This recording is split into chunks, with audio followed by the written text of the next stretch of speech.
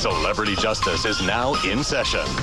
Hello, everyone. I'm Holly Herbert. First up today, Andy Dick's alleged attacker in court, testifying about, quote, bad Andy. Carlos Diaz is at the Hollywood courthouse with all the action. I got hit so hard that I saw stars and blacked out. That was Andy Dick on the stand claiming he was the victim of an assault by Ross Friedman outside of a Hollywood nightclub in March. I have to get plastic surgery. My nose broke.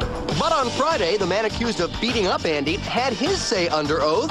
And oh, what a story he told. He would basically sometimes basically grope people, touch them on their genitals. Friedman told the court Andy was loudmouth, rude, and inconsiderate at the Dragonfly nightclub. Friedman claimed he saw the comedian grab a patron's privates, then... He goes to the guy in front of his face, goes, bad Andy, bad Andy. Friedman claimed Andy's entourage started the ruckus by stealing Friedman's table.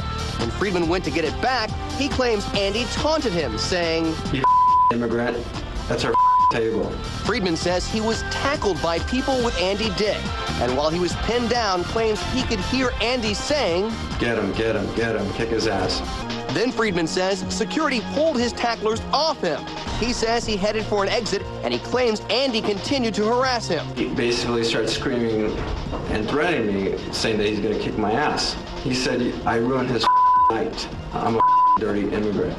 Friedman claims the comedian raised a fist to him, so Friedman hit Andy first. I thought that he's gonna hit me.